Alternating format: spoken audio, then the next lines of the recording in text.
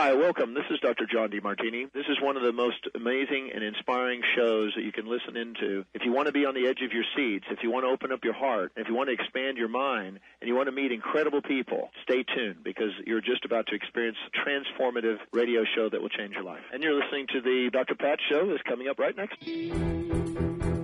Welcome to the Dr. Pat Show. Talk radio to thrive by. Powerful, inspiring, and coming to you live, bringing you stories of people like you and me, busting through and living life full out. Get ready to dare to wonder what your life would be like if you knew you could not fail.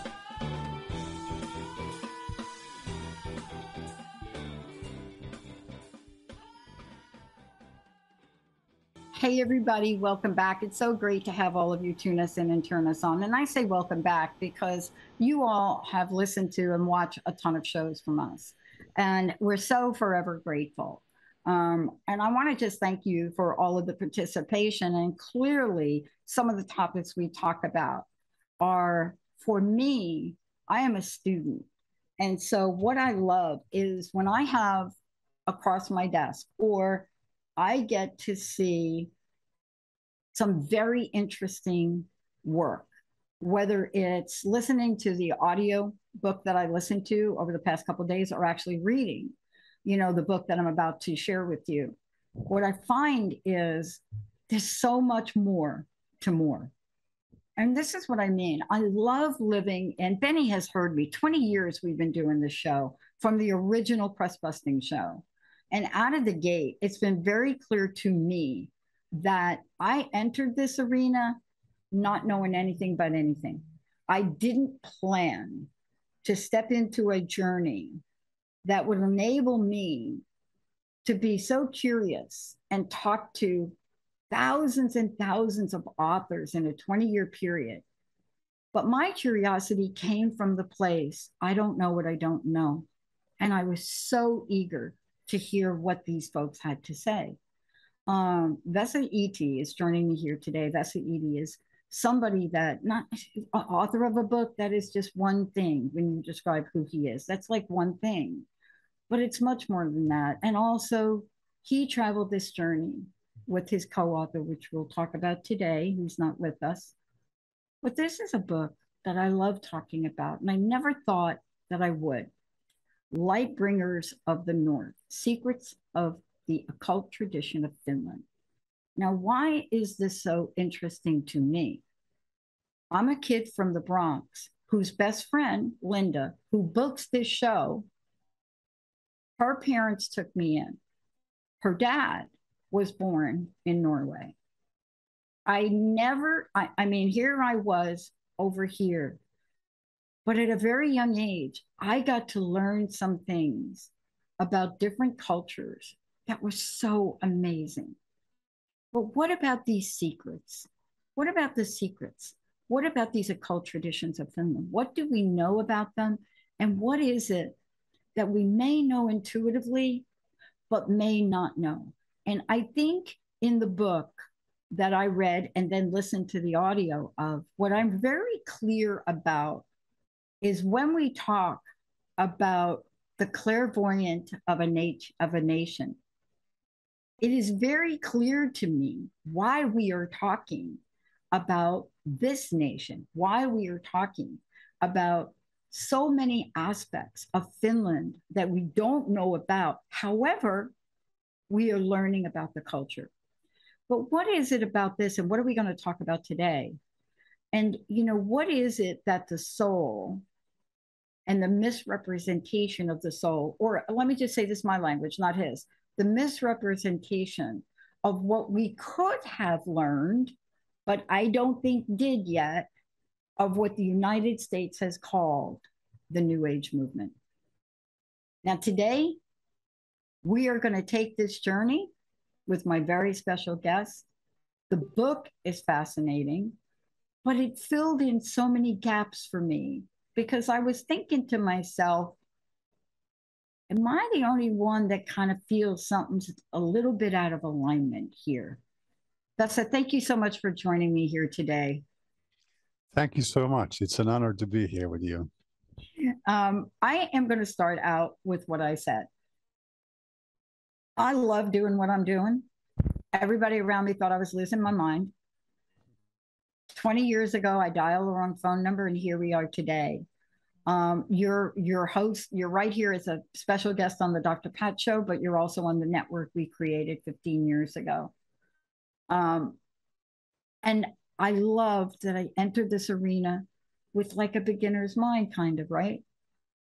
And then I got confused. And I think what you all have written in this book is going to help people understand things better. Because I think we have gotten confused about esotericism. What is esoteric? What isn't? What are the rules, so to speak? Are there rules? And then more importantly, in your book, what we've forgotten. I want to start with that question for you. You've written this book.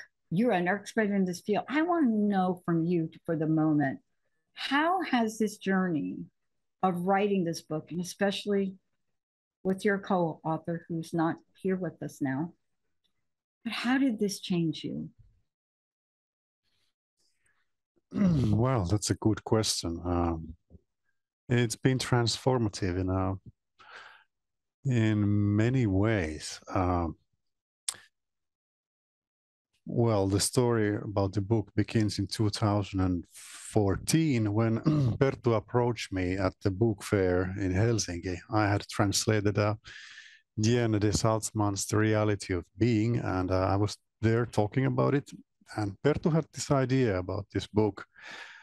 And he approached me after the talk and said that, listen, I have this kind of idea. Like there is no book like this published ever before. And I think there's a need for it. Like, would you be interested? He had written some of the stuff I had written earlier, and I had a fairly popular blog I was writing back then, and he liked my approach to things and also my sense of humor, and he thought that we have a good chemistry and things like that would work out. But I was a bit hesitant in the beginning. I was like, well, yeah, let's see. And few months went, and he approached me again, and we talked a bit more, and I was like, hey, that's actually a good idea, and we get well along, and that's an interesting thing in many ways. And we got the book deal fairly easily, and we became very good friends very quickly, and we had done quite a bit of research and writing about the topics already at that point, but then actually writing the book began, and we did more research and more interviews, and get to know each other very well. So it transformed me in many ways. Like, well, our friendship was there. I got to know the topic more better than I did before, and then there was the publicity. The book was a huge success in Finland when it came out. And well, then there was this thing that my friend Perttu passed away, actually, exactly on this day 4 years ago. Yes. On this very day. And so there came an extra dimension to this book and this process I shared with Perttu. And well, after he had passed away, I was reminded how important it was for him to get this book published also in English. He friendly nudged me very often like that, hey, we should get this book out in English. And because I had been doing some translation work earlier, he thought that I could do this too, because we could save some money by doing it that way. So yeah, and well, I was busy with other things, but when I got them done around 2020, I was still remembering that this project and that it should be finished. Perttu had even come to my dreams, reminding that we need to finish this thing. So I felt it was a matter of honor to his memory and his work and what we had shared. So I continued from where he had left with the inner traditions and translating the book. And here we are today. It's although I say it myself, it's a one-of-a-kind book in the way that there is no this kind of history book published ever before. This is the first time that this topic is presented in one book. And if somebody's interested in the topic, I would say this is a good place to start. Yeah, I found it fascinating. I want to tell you why. So well put. And, you know, such an honor to really, even though he is not here physically, he's here in spirit, right? Yeah. I know what it's like to do dedications to people that we know and who have known and who have inspired us, and then to sort of carry the torch and carry it forward and finish things. I know this. And I lost one of my mentors, let me just say the woman that changed my life very, very suddenly in 1999. And you go through this period, and then you realize that the vision and the mission is so much bigger than any one of us individually. You had to finish this, right? Mm-hmm.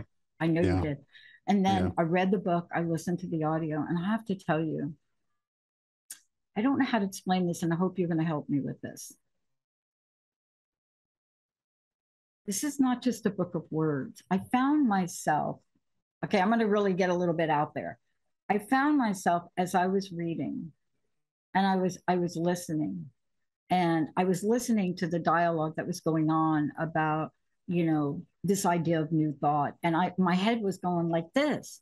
I was like, yes, I didn't know how to talk about it. Yes, right. And then I thought, these are secrets. What's in this book, people don't know about. Let's just say they don't know about it at the intellect level, but they know about it. You see what I mean? Because as I was going through here, I was reading about some of the rituals, some of the things, some of the things that I had never heard of before, but I could feel the energy of it. Do you know what I'm saying? Mm-hmm. Yeah, Isn't that really what happens when we connect to not just writings, but you brought life to some of these people, to some of these characters and rituals, didn't you? Yeah, I think I know what you mean. Can relate to that very well. Yeah, I'm glad to hear that you experienced that. That's great. Yeah, and I'm acutely aware that this is also. I mean, honestly, I commend you on the level of research in here, and the level of effort that you put in here. Here's what I want to ask you, and I know they send me all the publishers. They send me all these questions, but they assume people don't read the book. I read the book. Here's the question that I want to ask you. I was reading the book and I had at least 3 aha moments, but I want to ask you, when you finally sat down, put it all together, was there one or another where you said, whoa, what? Oh, well, what should I say? There were quite many kind of wow, moments. But if I would say just one, which wasn't really anything new as such, but it really hit me in a new way. It was at some point the experience of this spectrum of manifestations of human spirit in a way, like what kind of forms a genuine search can take. The spectrum is so huge, and this can be found from any country, any culture. Like there are so many different kinds of people, even within the same culture, same country. There are people like in our book. There are folks who did some absolutely horrifying things to people who were way more educated and noble and ethical, but all of them had some kind of honest spiritual effort and search, some kind of effort being in touch with the deeper reality, universe, gaining deeper knowledge, communicating with it, and bringing change, good change, some kind of change to the world and to themselves in the process. So what really kind of hit me was this whole spectrum of the diversity of different kind of approaches that humans have to these perennial profound questions. We are an amazing race. Oh my God. You know how I knew that to ask you this question? Because I went back and I love books like this. I will read this book over and over again. There are parts of it that I will do my own research on. But when I went back, I read the addendum at the beginning, right? Mm. And I love the addendum because thank you for putting this in here because you're absolutely right. I mean, this is what Vesa is saying. This is it. The work only provides glimpses into the history of Finnish esotericism. You know, glimpses into it, and I love that you did that because I have to tell you that when you go through the book, you want more. Right? I mean, I mean, you go through and you start to read, and we'll talk about some more detail and some of the things. But you go through, and you know, to use your words, musings, right? You know, that the book portrayed, you go through and you say, oh no, there's got to be more here. But I am so shocked by how the world doesn't know more about this. Are you?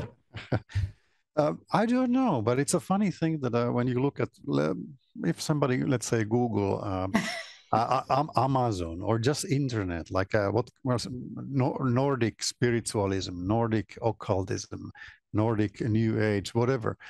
You find all kind of things, and like this northern forms of magic, runes, paganism, Asatru, whatever. There's tons of stuff, lots of books, all kind of things. But when it comes to Finland and Finnish kind of angle to all of that, there's well, there's stuff like folkloristic stuff, and of course, like a famous glimpses of that, like the national epic of Finland, Kalevala is there in English, and related materials. But when it comes to stuff in general, there's not so much like that. Let's say Sweden, Norway, Denmark, Iceland. Yeah. Finland has been a quite of in a blind spot, a kind of a quiet corner. For some reason, there's not been a book like that before. So, so I guess there was a need for this kind of. And that's really why I'm bringing it up, because there's just absolutely a need. And I think when you all go through it and you take a look at the book, and for those of you just tuning in, let me just repeat where we are. And I think Jacob may be putting some of the images up. This is Lightbringers of the North, Secrets of the Occult Tradition of Finland. And for me today, as I look at this, and I look at, okay, here we are today, this is what we're doing. And I think about what you have put together. It is a journey. It's a journey that when I think about this, you're a writer, you're a translator, you are in the world of comparative religion. You know, you are somebody that lives and breathes and walks this. And yet at the same time, as I'm going through this, I'm thinking to myself, I have seen some of this before. Where did I see it before? Oh, wait a minute. It's embedded ever so slightly in our pop culture, in some of the ways we show things, right? Yeah. In some of the conversations we talk about brotherhood and so forth. It's in this, it's in here somewhere, just parts of it. But there's so much more to reveal and unveil on both the light and dark sides of this, right? Let's talk about the contrast in light and dark sides if we could. And then I would love for you to walk people through the book, because I think they'll be fascinated. That for me, it's much more than a historic representation. It really starts to get you to ask questions about things. It's very different for me than a number of other books I've read like this from other cultures, you see, because it doesn't always answer the question, but it makes you aware that the energy of this is around. So light and dark. We cannot avoid it. We cannot avoid the contrast of light and dark, can we? Should we? I think we can't. It's it's hardwired in our thinking how we make sense of the world. Like we put things like this, like there's bad, there's good, there's all kind of opposites. And when it comes to spiritual topics, there's of course the same thing manifest there too. But things are not really black and white. Like there's gray shades in between, and there's the question also, like what does this, let's say, white or black mean? And when you dig into these things, you can see that all of a sudden that what seemed to be a white earlier or black might look like that. Wait a second, these can be same things for at different times for different people. They can mean absolutely the same things with different concepts and so it's really good to keep mind open and see what some people meant by some concepts. Let's say like white magic, black magic, or white brotherhood or black brotherhood, whatever. Sometimes these are just like terms to give a bad name to people you don't like. Like Pekka Ervas, the guy who we start with the book, the very big name in Finnish esotericism and this history. He lived in the, he was born 1875, died 1934. He was very important for coming of Theosophical Society to Finland and other things too. Some people considered that he was a black magician, that he was a bad guy, and all kind of things. But if you look like his career, his books, his lectures, everything he did, he was really honest seeker of truth, very noble in his pursuit, and also as a person. You can see that he wasn't like bad or kind of outrageous person like some magicians in history have been, let's say Aleister Crowley or somebody like that. But Pekka Ervas wasn't anything like that. He was a very, very, we could say, decent person. But there were still people who were labeling him as he was a black magician, he was a bad person, he was ungodly. So somebody like him has been called black magician, but he was far away from that. So these things can mean very, very many things. I would have loved for him to be around a little bit longer, and here's why. And because I think he had an influence. And and by the way, for all of you out there, we're going to make sure that you have information. If you get the book, and I hope you do, you can start to do your own research on this. He also created his own society. I think the English translation, I think, is Rose Cross. But here's the thing, Rose Cross. Yeah. The thing I love about this is Carl Jung as well. And there's one letter from Jung that you get your hands on from 1960, where you realize the pressure he was under to conform. And, it's so interesting. You get a guy like him, and people think they know him, right? Everybody Carl Jung, Freud, right? And then you get a glimpse of what his struggle was and how criticized he was, right? And so the reason that I love that you shared that story is I'm not sure I know many people that we can talk about that at some point in their lives was not put up there for criticism, including Mother Teresa, right? But, right? I mean, people looked at her like she lost her mind until they realized she didn't. But there's something you bring forward in the book that is so important for us to talk about. I want to talk about it when we come back. As I walk through the book, there's so much that I learned, but there's so much I had to think about further.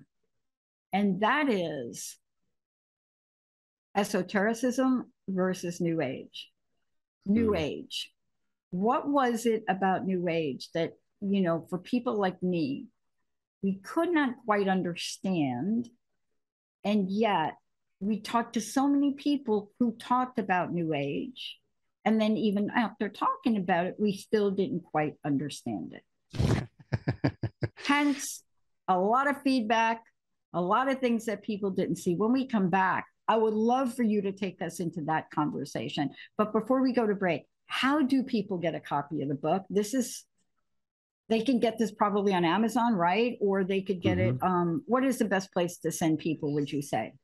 Oh, well, it's very well available from many, many places. Amazon, of course. Then there are other internet stores, and it's very well, I think, available just from a regular bookstores. But just Google the name Lightbringers of the North, and you will find plenty of opportunities where to get it. It's quite well available. Yeah. And I want to say to everybody out there, you could also go to lightbringersofthenorth.com. You'll see the book there. You can get that available. There's also a way for you to take a look at Facebook, Amazon, Instagram. If you go over there and take a look at all of this, what you'll find is more information that really, like if you're anything like me, that made you curious about even getting more information. When we come back, we're going to have this conversation about what is New Age? When you hear the word esoteric, what does it mean to you? Do we know what it means? But I'm not going to get into that. I'm going to have Vesa get into that today. I'm not doing it. Vesa's going to do it all. Let's take a short break, Benny. Jacob, we'll be right back.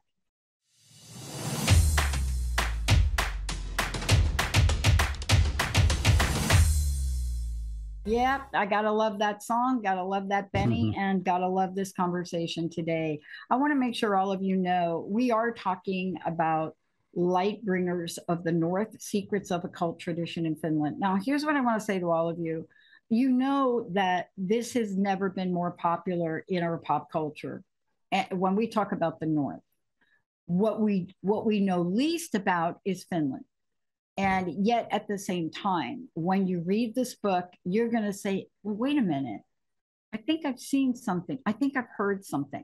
So I want to make sure you go to the website Lightbringers, BRINGERS of the North.com, and you'll go to the WordPress site.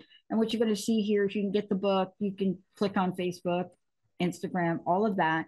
You will get connected with this. Secrets of the Occult Tradition of Finland. So there's so many things in this book I want to talk about, but I want to talk about this one thing first, because it has been gnawing at me for a good 20 years in my own consciousness. But the conversation, both on the audiobook and in the book, when you address New Age and esotericism, I was shocked, first of all, that it was there. But then as I read, I understood why. Can you talk to that for us for a minute? Because most people may read the book and they may get to these pieces and say, oh, we didn't know that, right? But you are uncovering something here. Talk to that. Well, you mean the basic concepts, yes. Just the definitions, yeah. Yes. Well, this is something we start the book with, defining the terms, so that people know what we're talking about. Well, to begin with, to make something that is not so easy, even more difficult, I need to say that these concepts like esotericism, occultism, New Age, these are something that are not fixed in stone. The meaning of these words have changed over time within the scholars discussion and in history in general. But I can try to put in basic terms what these things mean. Well, I would say that in everyday language, esotericism or esoteric, it means something mysterious, something difficult to grasp. It's something often associated with things like occultism, mysticism, magic, witchcraft, superstition, supernatural, all these things. And well, the word itself comes from Greek word esoteriko, which means something inside, something inner. And when it comes to esotericism as a spiritual thing, it means knowledge of inner circle or this kind of inner knowledge. certain kind of knowledge, spiritual knowledge, is associated with this idea of esotericism. Often this is called gnosis, knowledge.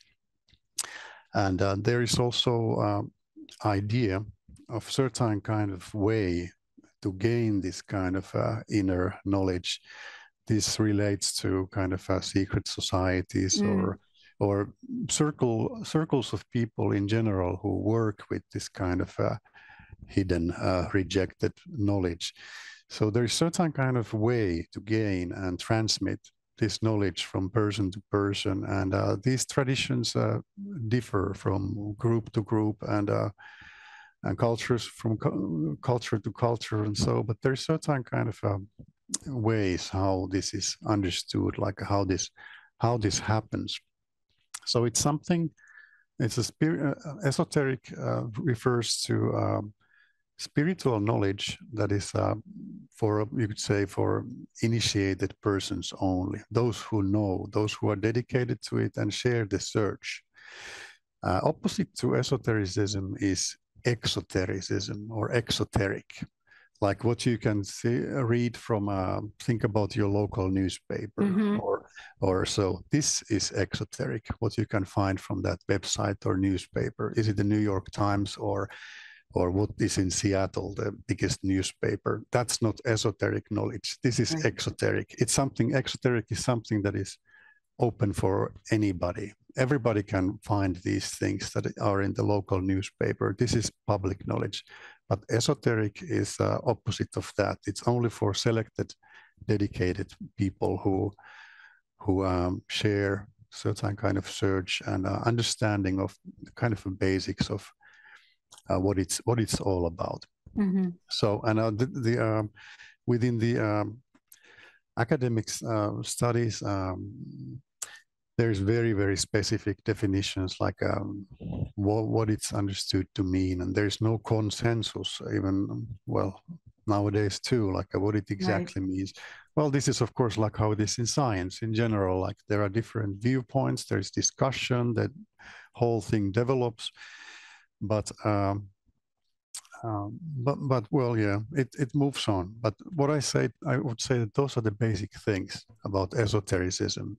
Then when we go to New Age, which is related to esotericism, but I think this a friend of mine, Dr. Kenneth Granholm, a scholar of comparative religions and esotericism, he said it very well that New Age is a mass popularization of esotericism. It's kind of putting these ideas in a more popular, more kind of easy to digest way for common consumption, if you will. Yes. And New Age was a term that was used in the within the academics, like in the 80s and then in the 90s.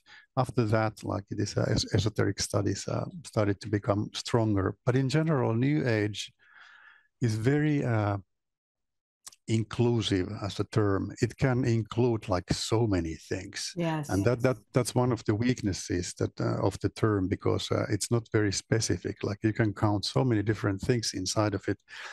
But in general, it seems to be a kind of a spiritual approach that is, first of all, it's alternative to the mainstream kind of religious approach to spiritual questions. It's very holistic in its approach. It's very positive in general about human potential. And well, within these kind of basic parameters, it can be so many different things. So New Age is kind of more popular, easy to digest easy to approach. And it's more kind of psychologically explained. Like exactly, it's kind of more like for self-empowerment and these kind of things. Exactly, and that's why I ask you the question, because I mean, for me, I entered this arena not knowing one term from the other, but in my own personal journey, there was this definitely this spiritual awakening of my own life and what we're capable of in so many different ways. And when I was reading your book, I was interested in not just that part, but then the many other people you bring to light, the many other organizations you bring to light, you shine a light on. But I will say this, I would like you to talk about a couple of them, because here's what's going on, really. If we want to go back to that pop culture mainstream energy that's out there, there has never been a time in the past decade, in my opinion, that we have had so much focus and acknowledgement for the North. And I'm going to say the North in particular. Once upon a time, the only dialogue people would have about Finland, Norway, Iceland, Denmark, the whole thing, had to do with Santa Claus. And it changed. And I say the past 10 years, maybe it's been longer, but there is a fascination. And the fascination is brought to life in your book, and the explanation of why we are so intrigued. Now, you don't need a pop culture blockbuster movie to talk about it. You can look at what people are doing to travel to Finland, people to travel there, right? To travel to places which intrigues them. If I were to ask you, out of all of the people and places that you chose to talk about in the book, and I don't actually know how you scaled it down, to be honest with you. That's why you think you wrote the addendum. But out of all of them, who would be your top 3 that you want people to know about today? That's a good question. I couldn't do it. I couldn't pick them. Absolutely, most of the people discussed in the book are absolutely unknown outside of Finland before this book came out. I guess that some might have known Pekka Ervast because of his role in Theosophical Society in general, but pretty much all the rest must be unknown. Maybe some in the UFO scene. Yes. Like Roni-Leena Luukkonen-Kilde and Johan af Graan, people like that. Their names might have popped up outside of Finland, but I'm not sure. Anyway, Ervast is something I would say that is good to check up. He was a very important figure. That's good. Who else? Well, one of my favorites were these Finnish students of Gurdjieff. That chapter I think is very interesting too. Another of my favorites comes from the parapsychology chapter. There is this man called Jar Fahler, who was a parapsychologist, and he was a scientist, but he had also like a genuine interest in spiritual work, spiritual topics. He was a very fine, rational mind, but so he was kind of in between two worlds. He was a scholar, but he was at the same time like somebody who saw that there is something beyond science. And there's I think we have a quite nice chapter about him and his approach. Yeah. He would be something I would say people should check up too. The chapter about UFOs and their history in Finland is, I'm sure, something that probably interests a lot of people. So that too. Then there are these absolutely wild cards that I think are of interest to people just because of the wild stories involved. Like Yrjö, who created his own saga about basically that his family knew the secrets of the beginning of the world and how the history really went, and that all these secrets were inside this one temple in Espoo, Finland, and his family knew the real meanings of words and alphabets and all kind of crazy stuff. And this one character that you mentioned earlier, I think people, it would be a good to check up. Aino Kassinen, this the clairvoyant of the nation. Yes. She was a very noble person too, and something I would definitely recommend looking up. Yeah. And, look, those people that really live and breathe in the realms we're talking about, they're quite familiar with history. I mean, I don't know that there are many people that I know that I've interviewed or talked to about, let's just say, UFOs that don't know, that don't have a sense, right, of UFOs in Finland, and Maria Lax, right? LAX. I don't know if I'm pronouncing that right. But, you know, when these conversations and these photographs come out and you see them so clearly, these are the things where people look and say, northern Finnish town. Oh, that's Finland, right? A town in Finland. Right. And this is like a for real thing, right? So when you see a headline that says, everyone in this town in Finland has seen a UFO, people pay attention to, but it doesn't quite give the depth of what we're talking about here, especially when we talk about the realm of parapsychology. Now, I found that fascinating because I was reading, okay, when did they start to do this research on this? Like light years ahead of other people? Like what? I don't know, light years ahead of others. There was this parapsychological society in Finland. There was two branches, Swedish language and Finnish language. Finland is a bilingual country. Yes. And the Swedish branch started in 1907 and the Finnish 1938. So it was popular around that time in the world in general. So that started here around that time. And of course, like elsewhere, Finland has its own poltergeist history, the folklore tales, and all kind of interesting cases, some of which we tell in the book. Yeah. And it's pretty interesting. It's pretty interesting. I mean, I was looking at, there was one part of the book, and boy, I'm going to mispronounce this name. I'm telling you, please forgive me in advance. Yrjö Elovara, right? Yrjö, right? Did I get Yrjö right? You did it pretty well. Yrjö Elovara, right? Yeah, I'm reading about this and I'm like, what?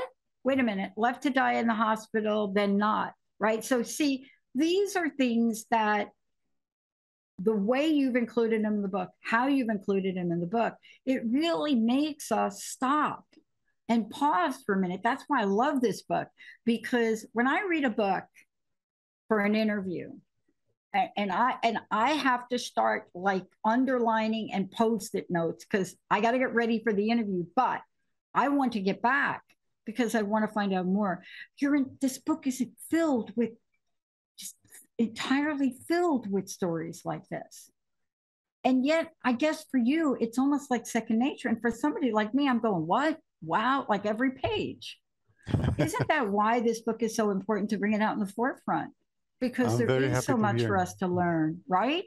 Yeah, I'm very happy to hear what you say. That's great. That's great. I mean, honestly, I think you covered this like maybe on 1 or 2 pages, and I read it and I'm like, wait, what? Okay, all right. I could see this person in the hospital with flowers and some spiritual literature. I could feel myself right there, right? And, you know, what did you say? My doctor surprised fully recovered to health. Yeah. And return home. I mean, you covered that one paragraph and I'm like, what? Wait, right? I mean, you do go on and say more about it. But see, the entire book is filled with this. See, this is what I love this. If you can read a book like this, and especially by the time you get to, we come from everywhere, by the time you get to really looking at some of the things you're talking about, you don't want to stop. Now, I'm not sure where people are going to go to find out more. I don't know if you can help any of us with that. If you get the book, you can start Googling it and try to get the English translation. But this is just one book, and you must really write more. Right? Let's see. He's like, oh my gosh, give me another thing to do. One more thing to do. Maybe. And let me ask you a question outside of the book.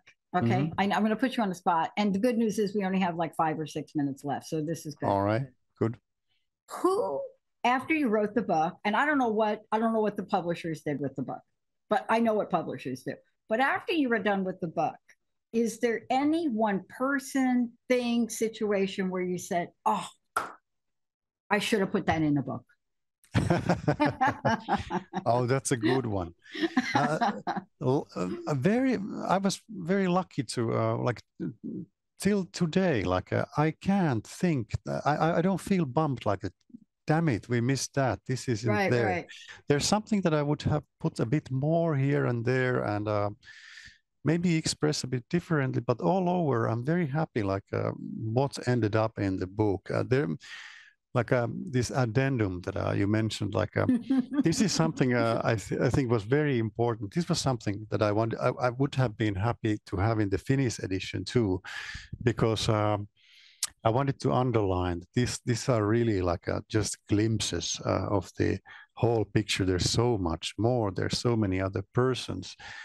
And we needed to left out from the book some very interesting cases, like related to alchemy, like a few hundred years ago, and this very interesting court case related to Turku Academy and magic practice, some really interesting stuff. But we needed to somehow frame the book in a meaningful way and make it work as a text. But when it comes to what we managed to put within the covers, I think I'm pretty happy with it. And also when it comes to that, it's not just dry scholarly book or something, but it's kind of it tells of those lives of people, and we don't judge them. Like there's like a people with their strengths and weaknesses, and we just tell what they did, what they thought, and give some historical context and cultural references and some cultural analysis here and there.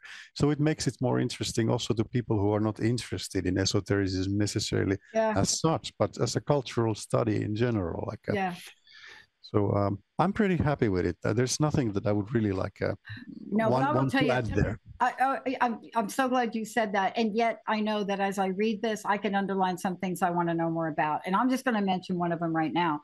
I mean, there are a lot of references in here I was vaguely familiar with. Of course, everybody on the planet, I do believes that the reference to the North in Game of Thrones had to do with Finland. I will say that I don't think anybody's going to, I mean, there are other people that may want to argue otherwise, but there's even a hotel in Finland, right?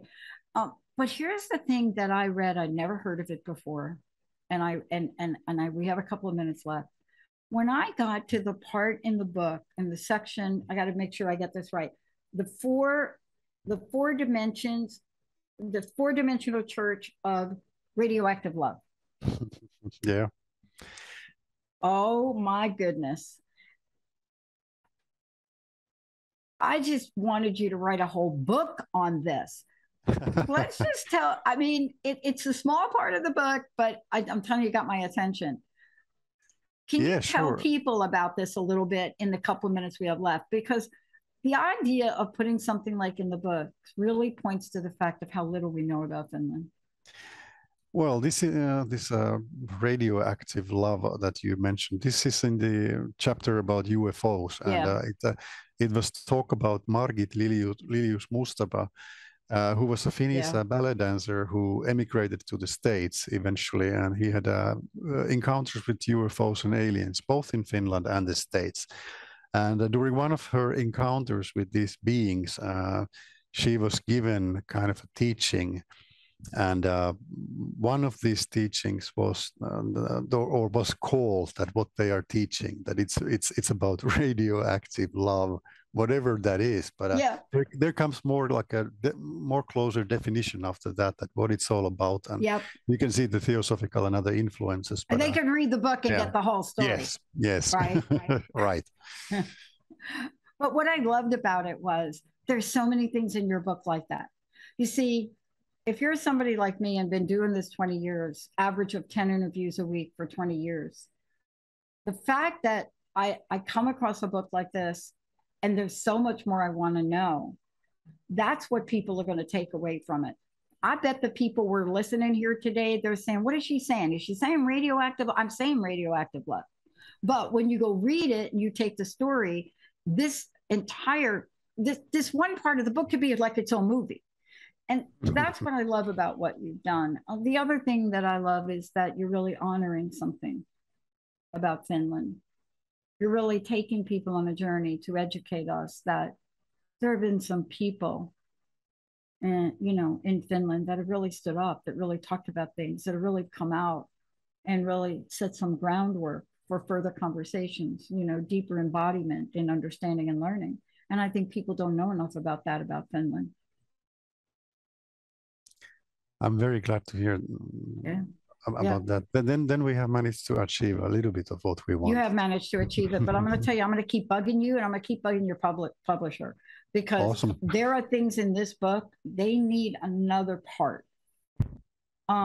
Thank you so much for today. Please let folks know how they can get a copy of the book. And I would love to know your personal message, what you'd like to leave us with today.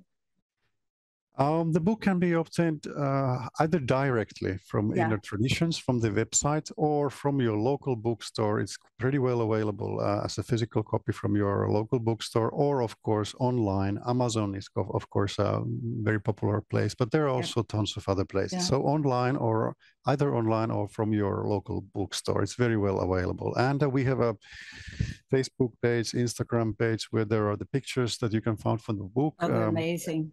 They are in color there, and there's some extra information. So those are the places I think would be good to look for. Yeah. Okay, I knew that was going to be the last question, but I think I have 30 seconds. I got to ask you this. What's next for you?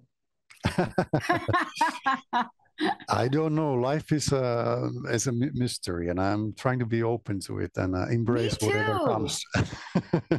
I'm like right there. Awesome. And I love how benevolent the universe is and how wonderfully surprising it can be. Thank you for taking the time. Thank you for being here on the show. Thank you for sharing some things that most people don't understand or know a bit about, but intuitively, they're yearning to know it. Thank you so much for everything. Oh, thank you. It was an honor to be here in your great show. Thank you. I want to thank you, Manzanita, Linda. Thank you so much for setting this up. I want to thank you, Benny, for doing what you do. And also Jacob. Thank you all for tuning us in, turning us on. Please go to Amazon. Hello. Let me just say to everybody, there's an audio version. The audio version, oh my goodness. You're going to have to like stop it and say, like, what did he say? What are they? Just get it. Thank you, everybody. We'll see you next time.